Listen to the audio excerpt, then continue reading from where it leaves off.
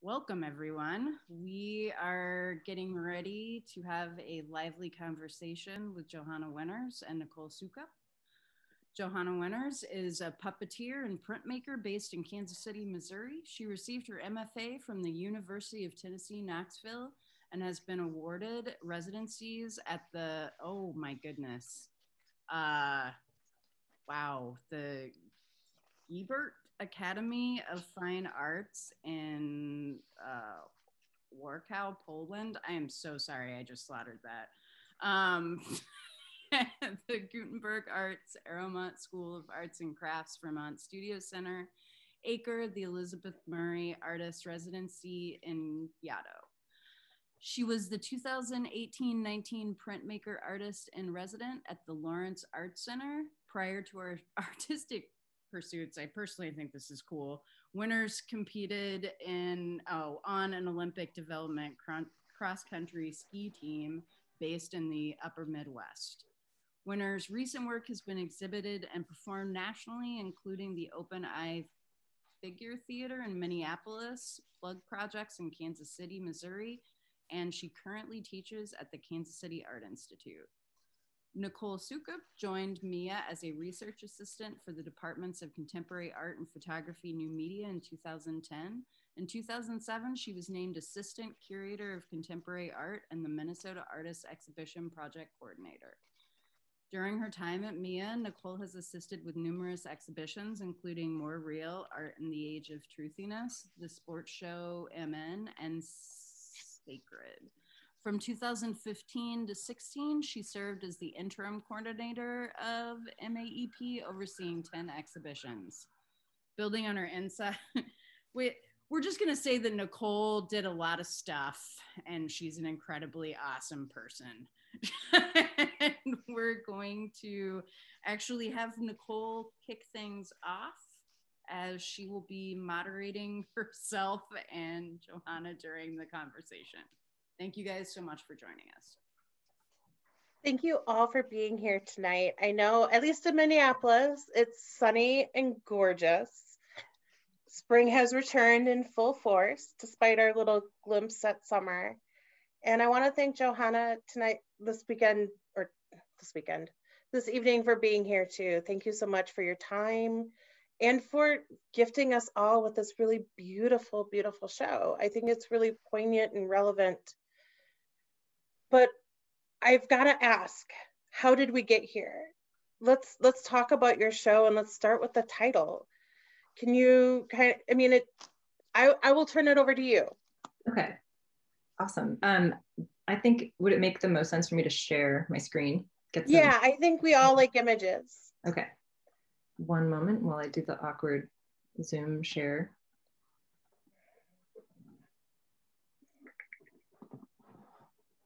All right, can you all see what I'm seeing? Yep. Okay, great. This is a still image from a video that is in the show at SUBAC right now. So Nicole asked, how did I get here? How did this show, How to Behave, come to be? And I see it as a progression in some themes that I've been thinking about in a lot of my work in the last 4 or 5 years that have to do with shame of the aging female body and what does it feel like or look like to live in that body, and how can I talk about that tension between wanting to be desired and also detesting objectification, and what does the fear of becoming obsolete or becoming invisible look like in an aging female body. So those are all themes ideas I've been thinking about that are present in this work, but more specifically in this show, I wanted to create kind of a performative condition for this protagonist to be very excited about the possibility of being watched. And that's where this kind of strange ellipsis aperture comes in through the video, which I can talk about more at some point. And so she's aware of her aloneness, but also very much pretending that she's being watched. So that's where that title, How to Behave, comes from. And in terms of where the language came from, is that something you're asking about as well? Yeah, I think there's a lot of interesting push-pull in your exhibition that combines this video piece, the plaster work, and the prints in the gallery. And a lot of it resonated around exactly what you had mentioned in terms of the aging body, but also control of the body, and a body constrained.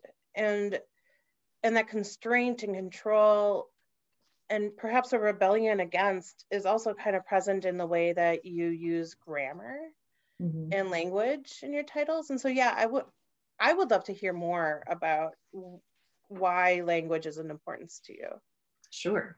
And I have, let's see, I have a slide that shows some, can I escape my full screen? One moment, please. There, I have an example of some of the language that exists kind of adjacent to this work.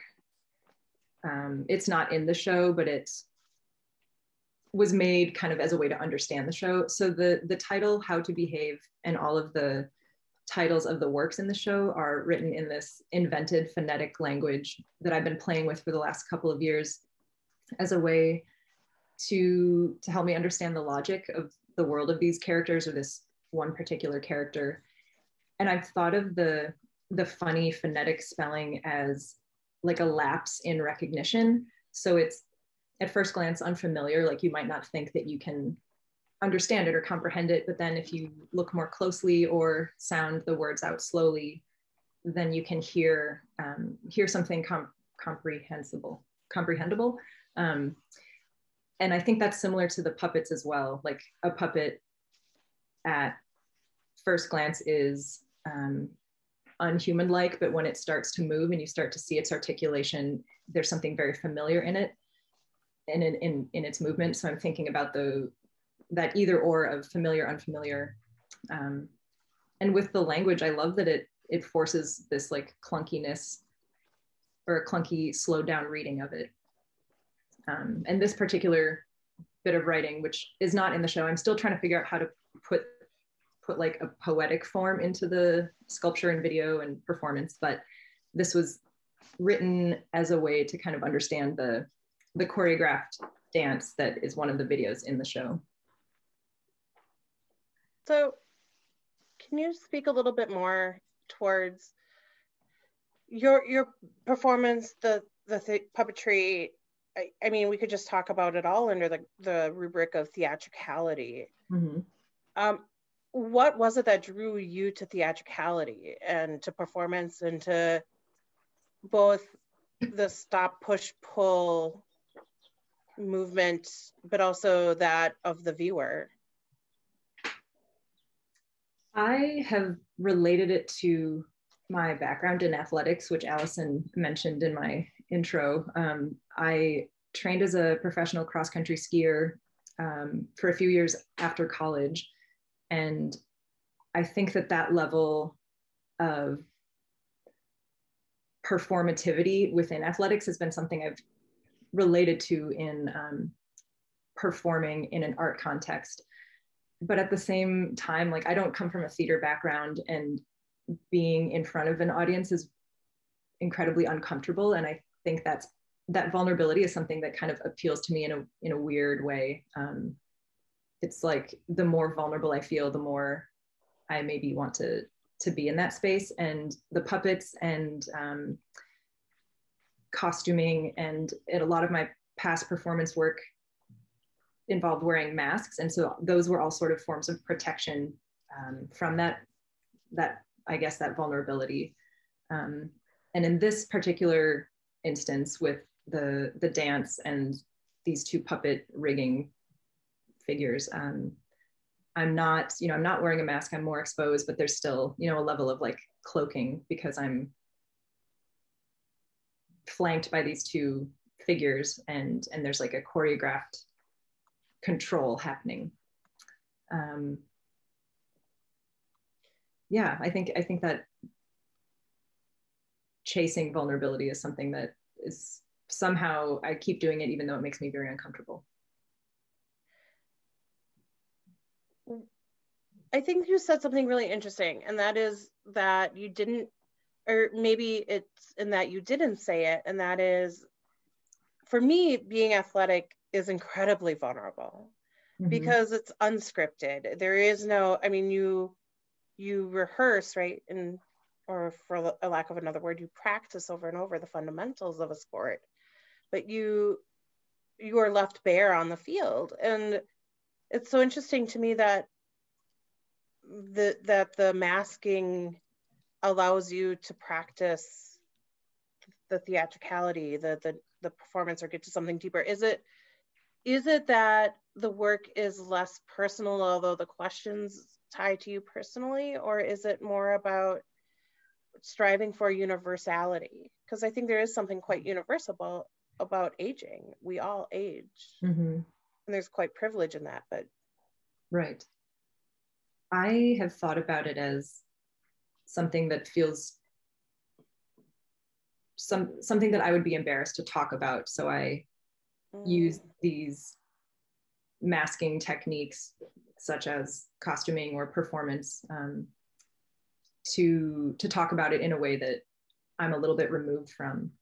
But I think acknowledging that it is a universal human experience, and a privileged human experience would be helpful to take some of that embarrassment off of it. So tell us about the work we're looking at. I mean, it's a beautiful photograph. It's a striking photograph. Thanks. This is just an example of the kind of mask that I would typically wear in a performance up until this most recent body of work, where I'm intentionally not masking myself. But I think there's other ways of that hiding happening in the show at SUVAC. But this was just sort of a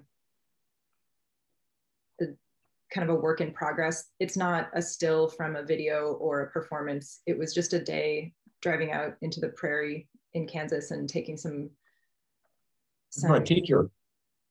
Pardon me? Oh, never mind. Oh, I think we got a glimpse of somebody being off mic. But yes, but, so yeah. What else can I tell you about it? She's shown up a lot. There's still so many things I don't know about her. She doesn't have a spoken language or like a specific name, but she has been in performance and video and still photo. You know, as you speak about your characters, there's something that reminds me of the way that fiction writers talk about how they deal with their, especially fiction writers who deal with serial work, and that they talk about this world that exists beyond them, and that the workshops captures these like snippets. Do you feel, I mean, is that kind of similar for you in that you're creating languages for them and grammar or lexicons, and that they imbibe something also external to yourself? Yes, that's a really lovely way of putting it. Because each time I'm making something new, it still feels like figuring out, like I refer to it as the logic of whatever that is that's separate from me. And so I can't say if it's all the same character, or is it me, or is it make-believe.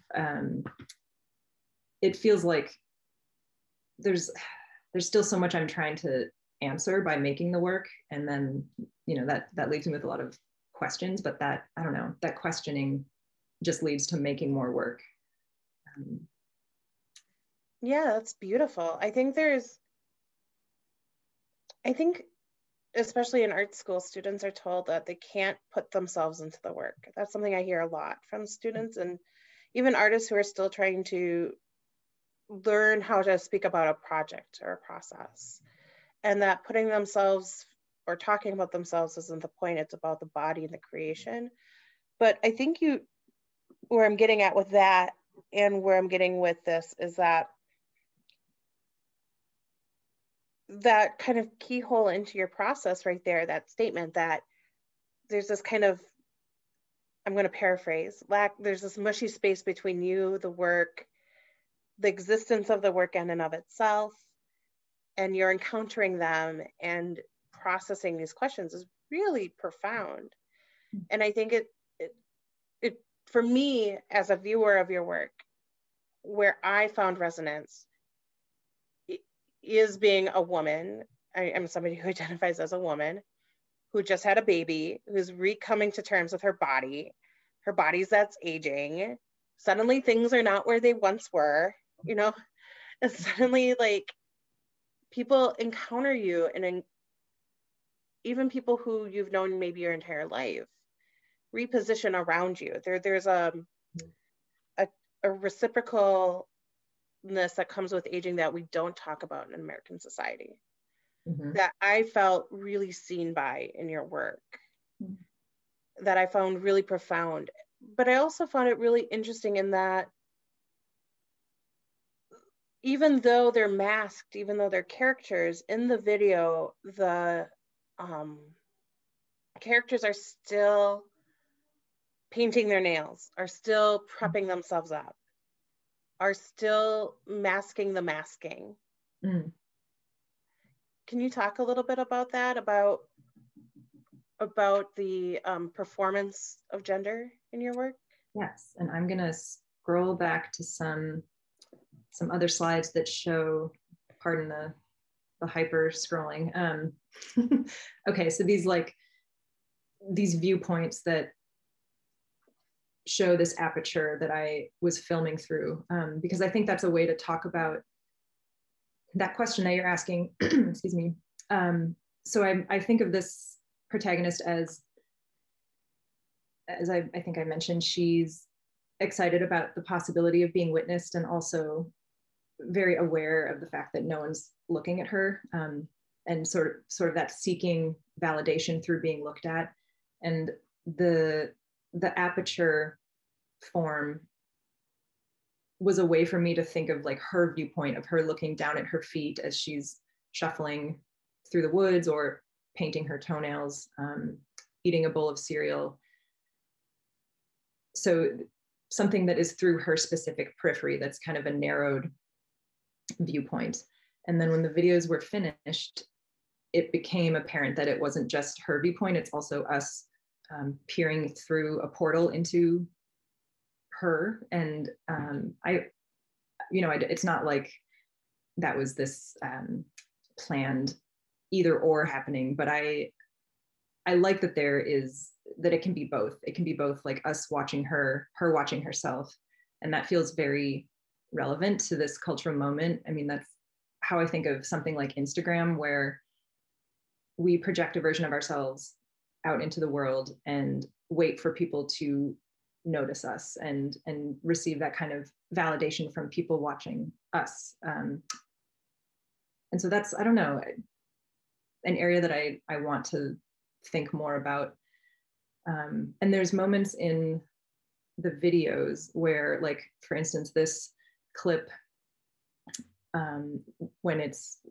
if you go and see the show and the video is playing, this crease is kind of quivering, and you can tell that it's a part of a human body. You know, it looks like human flesh. It's a little ambiguous about what kind of edge or line or border that is, but it's some sort of opening or closing.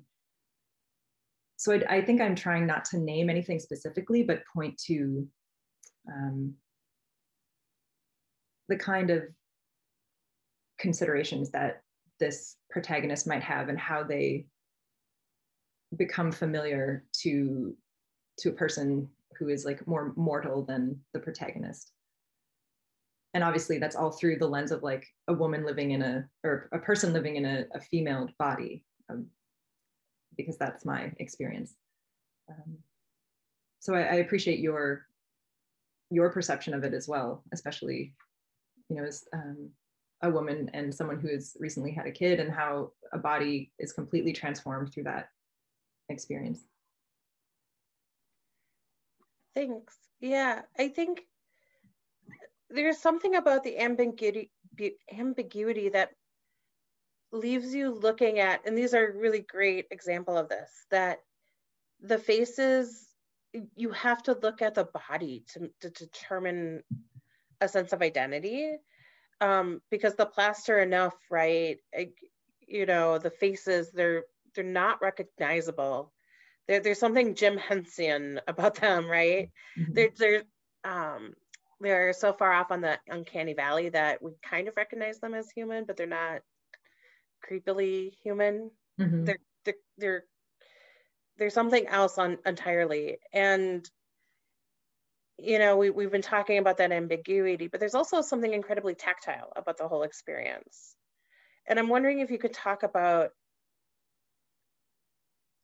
you know, and I think for me, the ambiguity becomes familiar through the tactility and the wanting to touch, the desire to touch a human body, the desire to touch the plaster, the cereal bowl, that kind of, or even just remembering what a cereal bowl feels like in my own hand as I view the work. And that carries even through to the prints, right? Because printmaking is incredibly tactile. So I'm wondering if you could speak to how important it was for you to retain some of the original plaster and how printmaking really fits in with this whole body of work as well. I've thought about my my training in printmaking, which is kind of where I started after I left the skiing career and started to pursue an art career. The precision of printmaking was very appealing to me. And working in paper mache feels like a complete opposite of that kind of precision and technicality of printmaking, which I used to be super attracted to. And now I just want lo-fi, really accessible materials such as paper mache that doesn't require specialized equipment. And the work can take form more quickly, much more quickly than, you know, like a beautiful 12-layer lithograph or something like that. And I still have so much appreciation and love for the printed form, but I think working with a physical thing in my hand that can take form relatively fast is kind of where my heart is right now. And what was I going to add about paper mache, other than like it's delightfully so lo-fi, and it is a recognizable like kind of sheen, and the hardness and the dryness and the lightness of it, you know, it's something a lot of us are familiar with. And I don't consider, I guess up until now, I don't consider myself a sculptor. I've never really worked much in 3D until I had all these props from these videos that could behave as standalone sculpture. So I think for me, it came from working with paper mache in particular, came from a place of practicality, not having sophisticated fabrication skills, but I could make things that felt appropriate to the look that I was going for with very accessible materials. I think I need to think on that more. No, I think you said a few things, and I'm wondering if I can just scratch at them. Mm-hmm. It just maintaining the tactility pun, if I can mom pun it up. I think I would love to hear more about, you talk about the accessibility, there seems to be an urgency to create. Am I wrong in that? Am I misreading what you said in terms of creating faster, creating without the nuance of printmaking? I haven't thought about it that way, but I think you're right. Like there's a desire to just see what it is more quickly. Like I want to see what the face looks like. And as I'm working with it, it will tell me what it looks like pretty fast, like in one studio session. And then that guides the rest of the work. And maybe it's also responding to periods in the studio where not much is happening at all. There's kind of depending on what time of year it is within the academic year or just languishing in the studio, there might not be much making. And then when you feel that desire to make, you want it to hurry up and get there already, kind of thing. There's a lot of, I also think about this too, like as a former printmaker, way back in the day. There's a lot of waiting with and pausing and gentleness that has to occur around printmaking. You can't add the next layer until you have all 25 prints run through, because you might, right? Like unless you're doing your test prints. And so I think there's something, I mean, that desire to have something immediate in your hands feels that feels like a need that I understand, because you don't get that necessarily in printmaking. So I'm going to take a pause right here and just invite the audience. If you guys have questions, I would love for you guys to start filling them in the chat box, and we'll start taking questions in about 5 to 10 minutes from the audience if you guys have any. But as we build up to that, please drop any questions that you might have for Johanna, and as we kind of proceed through the conversation about the work, about her practice, about teaching, but ideally about the show. So go ahead. I was just going to say, I can throw up a couple more images from the show.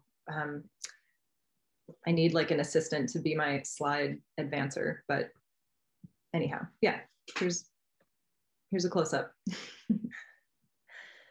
How did you get into that rig? That's like such a 101 question, but yeah. I mean, did you have to like crawl up in it? One of the people in this chat was an assistant one day helping me get fastened into it. And I had loops on my costume as well. What was that? A leotard. So the rods would get strung through the back puppet and my loop on the shoulder, and then the front puppet. So it was kind of one rod at a time. And it's definitely not engineered. Like if I were to do this again, I would do some things differently, but it's all like a lot of paper mache and epoxy at the little connector points. But yeah, it takes about an hour to get in and out each. Maybe 45 minutes if things go well. So then do you see, so here's an esoteric question that might bore everybody, but I'm going to ask it as a curator. Do you see yourself then participating in the character's story, or do you see yourself controlling the narrative, or do you see yourself as a separate character entirely than when you perform as in a work like that?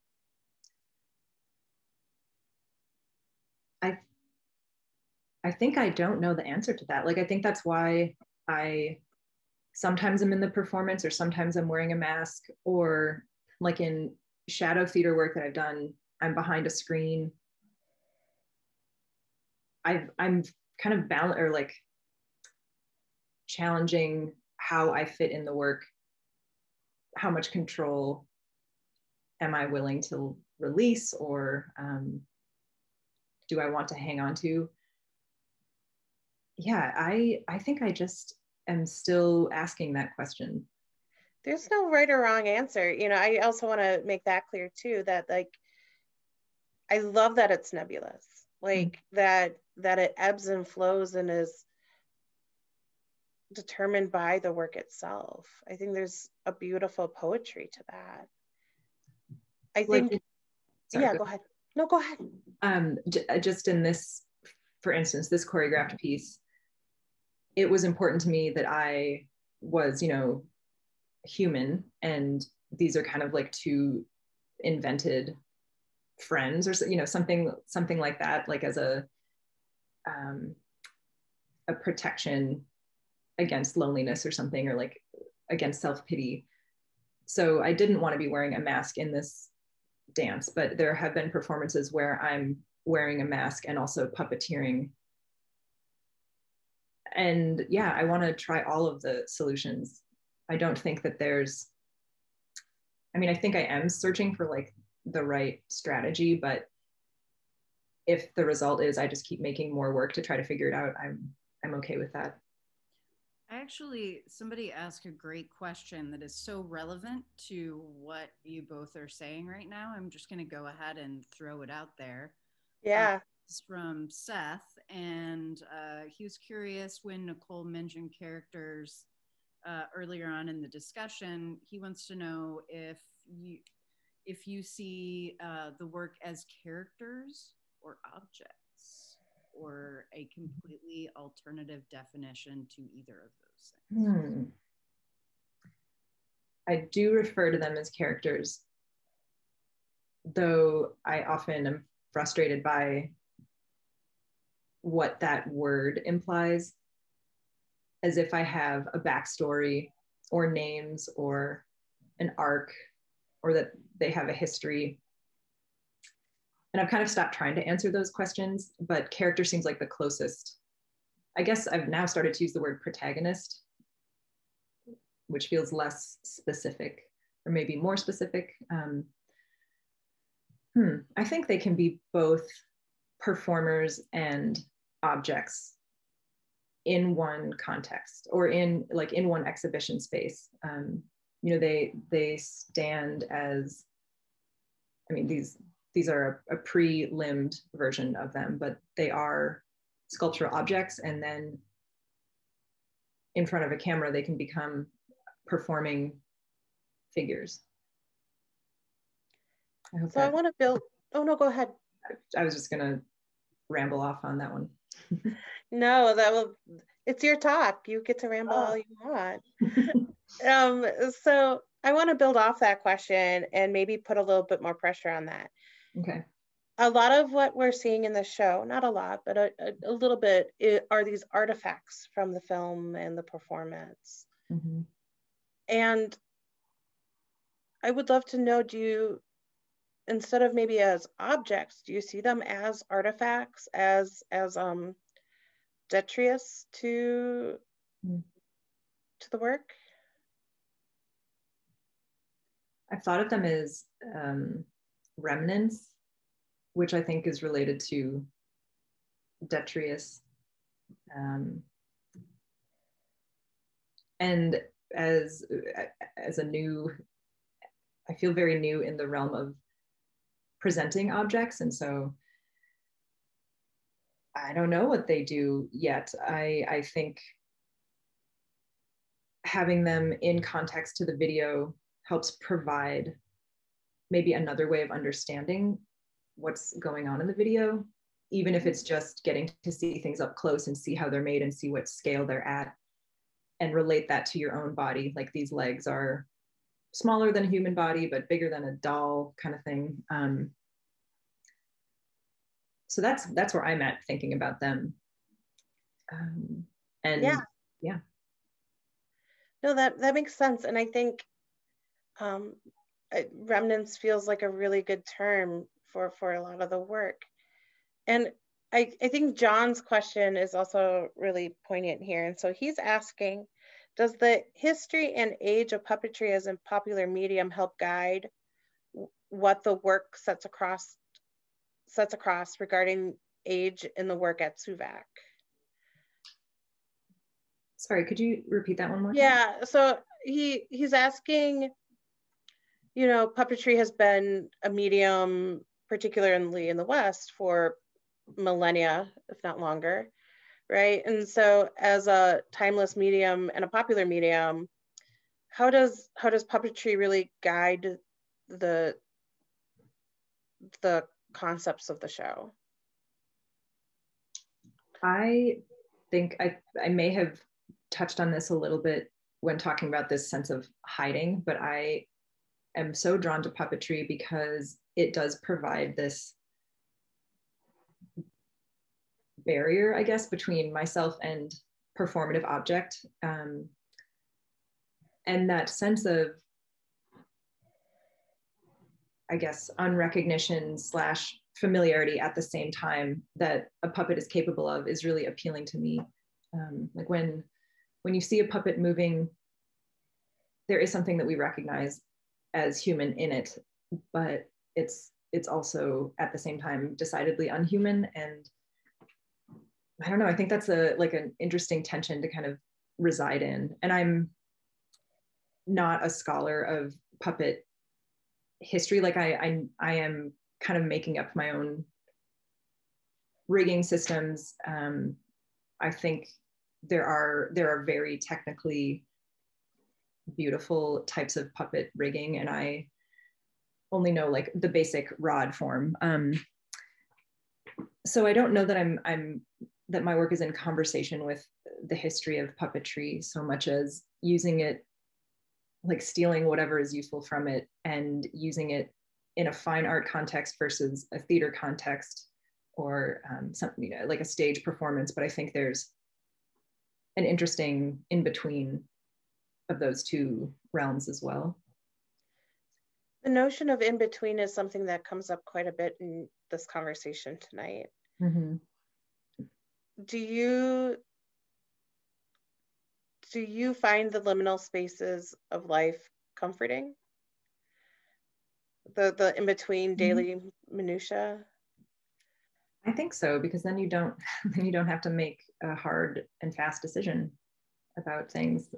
You can like there's a permission to be unsure in that space. So I have one other question, and then I'll really open it up to the floor. Did you find a resolve for what aging and the feminine body can do or present to do in this work? Do you find solace, or did you find solace in your questions that you set out at the beginning of creating the work? I still feel I still want to make work about shame in the aging body, because there's this like anticipation of that becoming invisible, and so this work feels like bracing against it, or preparing for it in some weird way.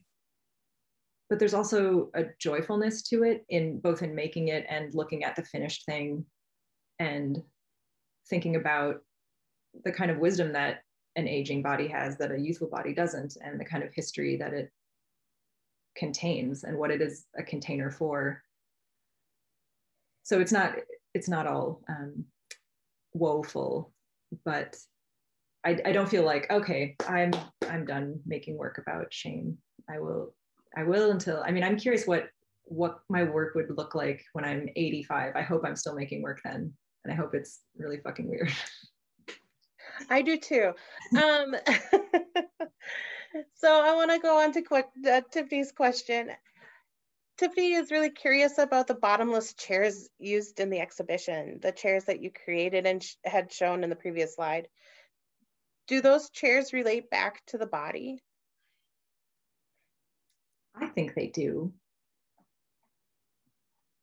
They are one of those forms that came kind of early when this work was developing, and I liked that they were enough of a chair without having to fully finish the chair with its cushions. And so they sat in my studio. There were 3 of them. And so they just kind of came along with the work. And they do reference like a place of sitting and waiting, or an absence, a lack. And I still am wondering, what are they doing there? But I like them. And I think they do have like the way that they kind of lean and are a little awkward seems to fit with the other awkward objects in the space. You know, I think that's a beautiful segue into our next question from Leela. And puppetry can be horrifying if you grew up watching or forced to watch Chucky. But I think puppetry in and of itself is also joyful and humorous. And the way you talk about your work in particular, you talk about these moments of joy. Can you talk about the use of humor in your work? Mm-hmm. And would it be correct to use or describe specific moments of playfulness in your work?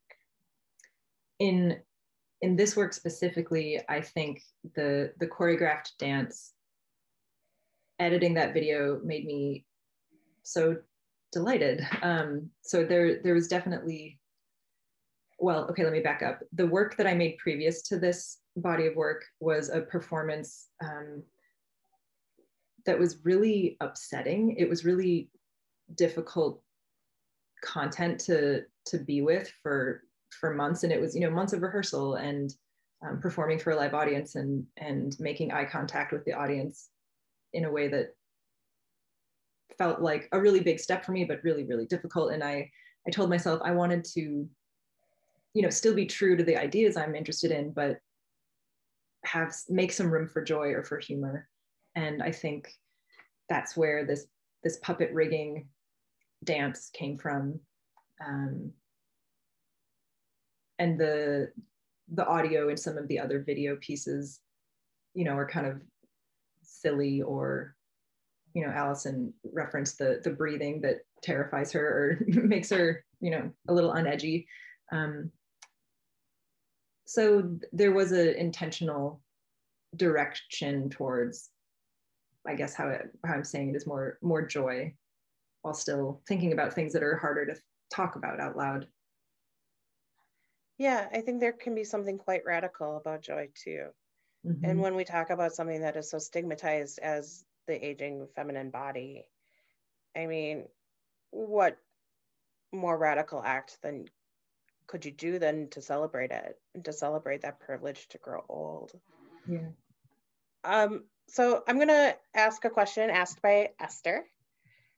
How do you grapple with the tension between the precise art form of printmaking and the ambiguous nature, I swear I know how to read everybody, and the ambiguous nature of puppet making?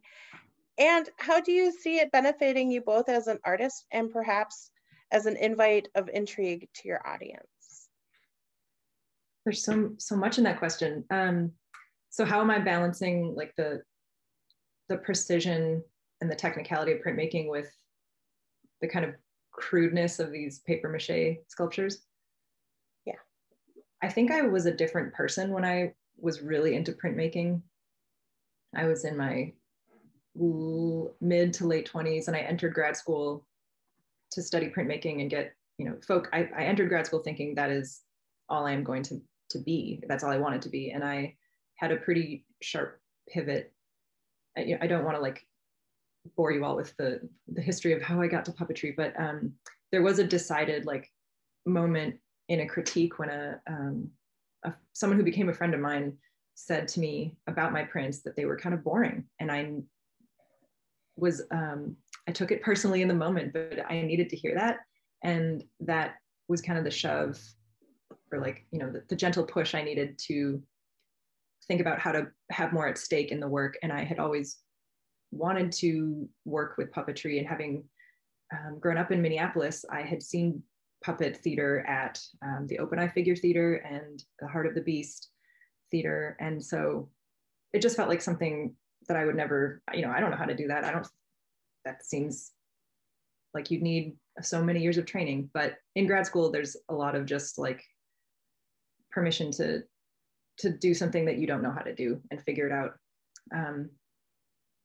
So I left that, the preciseness of a printmaking aesthetic, and I waved goodbye to it. And I still work in print, but I'm now doing more like, I don't edition anything. I just do one-offs. I kind of use the printing press like a drawing tool in a way, or like the mono printing process of making iterative imagery. Sometimes it's drawn back into, or there's like collaged elements added onto it, but I'm not trying to like precisely replicate anything, which feels appropriate for my purposes. And I still very much admire work that is that precise. I used to work at High Point Center for Printmaking in Minneapolis, so I got to witness, the most technical feats of printmaking wizardry from a distance. High Point is a magical, magical place. If we can shout it out to anyone who hasn't been, please make your way over there. So I want to amplify something that Esther questioned, and that is the audience.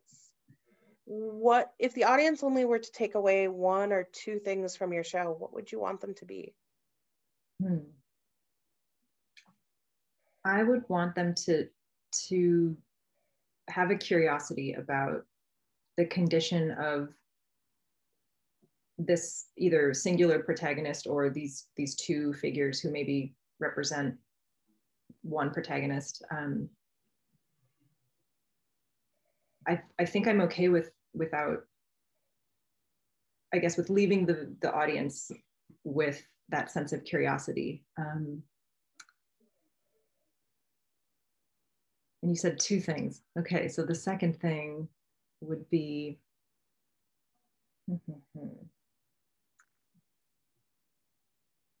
gosh, that's tricky. Maybe I'd want them to think about why is there this aperture viewpoint in the videos, and then if you look at the end of the projector, which I don't think I have a photo of, there is like an extension that I made for the projector so that the projector also has that aperture, so you can't see the edges of the video file. I think the videos to me are like the most exciting part of the work, but I also, once I saw all of the sculptural forms up in the space, I realized, oh, they hold weight. So yeah, I want the viewer or the audience to have some, I guess, a song stuck in their head from the choreographed dance, thinking about the round ellipsis. I don't know. Yeah, I think, you know, it's something beautiful that you said, and that is you want them to be curious about the protagonist. And I have to say, as a viewer of your work, I felt like I was entering the stage after a play. Like the remnants of the show were there. The playbills were there. There was even a recording of the play, but I couldn't quite fully access that world.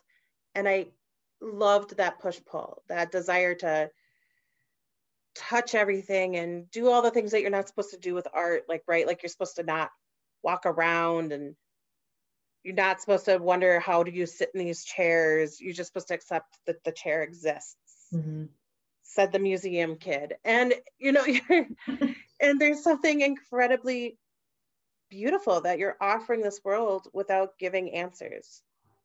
And so, Johanna, I really want to say thank you for that, because that is a gift to be given in a day where we expect immediacy every second we get it or could have it. So last call, are there any other questions from the audience? I'm gonna cheat. And yeah, you can cheat. Not write in the text box because I don't wanna. Fine, you do that. I'm gonna change the scenery. Okay, sure. And I think I'm building off of both Esther and Nicole's statements, because I think as we talk about whether these are characters and what kind of personalities they have in the future, are you going to continue to build worlds for them? Because I think there is that ambiguousness to creating characters, that the sky's the limit. Like, you can put them in any situation and activate different parts of their personalities to the way you're feeling or how you want to touch the audience. So what is in the future? What mad things are you going to hatch for us? I love the process of working with the choreographer and being directed, like being told what to do. And so that's something in terms of form, I would like to think about how to incorporate that into future video. And I loved I think I want to stick with video for a couple of reasons. Like, in a practical sense, I don't remember if I already mentioned this, but it just happens more quickly because I don't have to rehearse for months and have a crew and a soundtrack and those kind of things. But then I know that I'm going to miss live performance as well. So can I just like cop out and say more of the same things, but better? That's always an answer. Not to answer for Allison, but that's always an appropriate answer. So we got one other question. This one is from Seth. In a conversation with Sunura Taylor, Judith Butler quoted Deleuze and posits that the real question is not what is a body, but what can a body do? In your work, you know, and within the intersection of aging, femininity, able-bodiedness, and disability, you know, is there any part of your work that resonates with disability or inability? I haven't used that language to speak about it. I think the way that, especially if I'm performing in a mask, there is an intentional kind of shuffling that seems to happen when embodying that character. I don't, you know, I wouldn't say that aging, well, I do think that aged bodies are othered in some ways in our culture, and that there is a sense of diminishing social currency for women after a certain period of their life where they're not within it, you know, the childbearing years any longer. And that could just be like internalized shame and misogyny, and or I think it actually exists in the world as like messaging that we are given. So I think the answer is no, I have not specifically thought about disability in that term, but I have thought about bodies that are less valued, if that perhaps gets at that question. Yeah, I think that's valid. I would love to know what you have next on your plate. Do you have any shows coming up this year? Yes, I have one in Chicago through a residency that I did at ACRE is the name of the residency, and it's in Southwest Wisconsin, but it has a connection to Chicago. The date of that is still being determined, and I have a performance show lined up at, you know, I'm not sure I can announce this one yet. It's in Ohio. So we will stay tuned for through your media channels, both on Instagram and Facebook and everywhere else, for your forthcoming, yet to be publicized performance. Yes. And the upcoming show at ACRE. Allison, what is next up for SUVAC? Next up at SUVAC is Nushin Hakim and Pedram Baldari, excuse me. And they're going to be having interactive installations throughout the space. Nushin's is Satisfaction Not Guaranteed, and Pedram's is Your Games and Your Gains. So stay tuned for political engagement at its most brilliant, coming soon to SUVAC. It opens on June 12th. And I believe on May 11th, there's a talk with Annika Schneider and Esther Callahan. Yes. Yes, there yes. is. And we'll be, I'm jumping in and like, oh, there's something. Yes, and we'll be in the gallery with them for that one. So it'll be a little different format. Well, thank you, Johanna. Thank you, Allison. Thank you, Carolyn. And thank you all from SUVAC. This has been a really beautiful moment. And I have to say, after walking through your show, I have never felt more seen. So thank you for that gift. Thank you for saying that, Nicole. And I so much appreciate your thoughtful questions. And I was taking some notes on your pondering. So I really appreciate this time. And thanks for all who came and listened to me yammer. And thanks, Nicole, for being a rock star at question asking and moderation. We deeply appreciate that. Well, and thanks, Johanna and Allison. I just had to keep it going. Yeah, no, I'm gonna go study up on how to become a puppet historian. Well, I want, Johanna, someday I want you to come back and actually perform in the gallery. Yes, please. I mean, we had thought that was what was going to happen initially. So I might have to road trip to Ohio. I'll certainly do at the secret show when I find out about it. Yes. Maybe we can bring a group of people, but I want to see your performance now, having like imagined in this show and looking at everything. And yeah. We'll take the show on tour and definitely stop through Minneapolis. Cool. Thank you so much. Thank you all, and thanks for everyone who joined us tonight. Thanks again. Good night, everyone. Good night.